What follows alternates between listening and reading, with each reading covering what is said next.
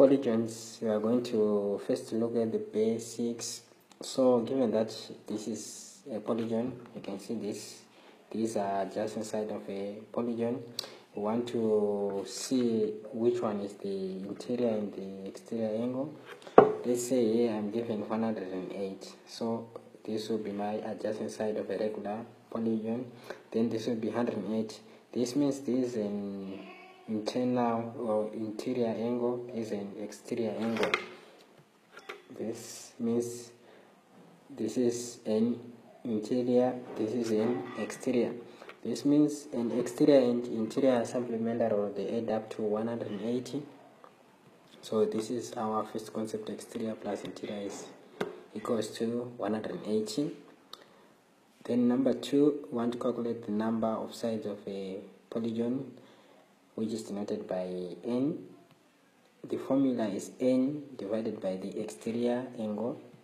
N is equals to 360 divided by the exterior angle. So we, in this case, this is the exterior, so we can say 360 divided by 72, and this will give us 5. So our number of sides will be 5, so which means that will be a pentagon.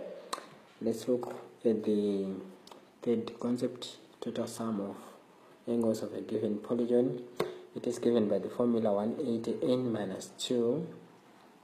So for example, the triangle has got 3 sides, so sum of angles is 183 minus 2, which is 1. Here you will get a 1, so 1 times 180 is 180 degrees. If it is a pentagon, it has 5 sides, and sum of angles is 185 minus 3. So 5 minus 2, which will give us 3. So this will be 180 times 3.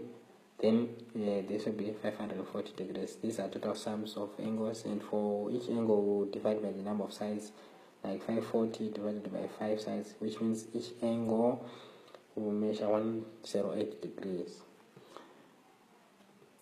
Now let's look at sum of exterior angles.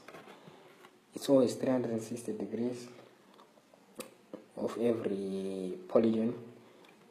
For example, let's look at this. This is a regular triangle, which is also called an equilateral triangle.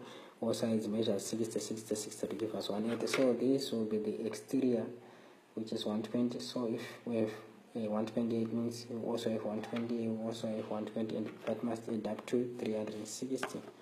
So this means sum of exterior, so 120 plus 120 plus 120 will give us 360. If it was a polygon, a regular polygon with all sides equal, each angle would measure 108, 108, 108, which means externals are 72, 72, 72.